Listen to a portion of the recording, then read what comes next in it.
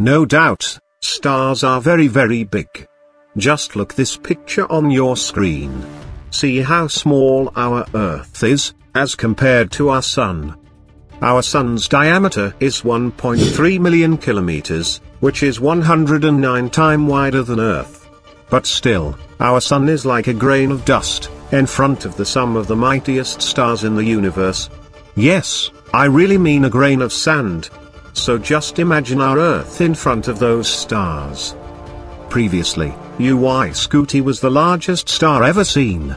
Its radius is equal to 1,730 times radius of our Sun, that is, 2.37 billion kilometers. Even the fastest thing in the universe, that is light, will take 2.1 hours to travel from one edge of UY Scuti to another. If it is kept in the place of Sun, then it will engulf the orbit of Jupiter. But there is another star, much bigger than UY Scuti. Its name is Stephenson 218. Before moving forward, if you are new to the channel, then please subscribe and press the bell icon. And also like and share the video. Thousands of light years away from us, there is a star cluster named Stephenson 2.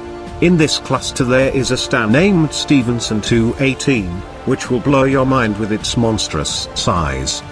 Stephenson 218 is located in the constellation of Scutum. It is also known as RSGC 218. Its radius is 2,150 times the radius of our Sun. Its diameter is approximately 3 billion kilometers. To get an idea about its size, just close your eyes and imagine, if we take Earth's size equal to a tennis ball, then Stephenson 218 will be 18.7 kilometers wide, and its height will be greater than 2 times of height of Mount Everest.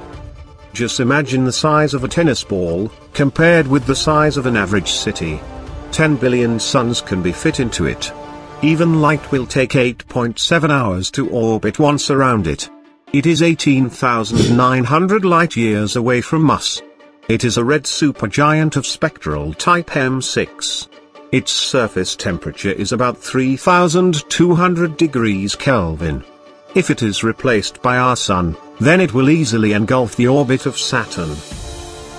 Stephenson 218 is a part of Stephenson 2 cluster, which has 26 red supergiant stars.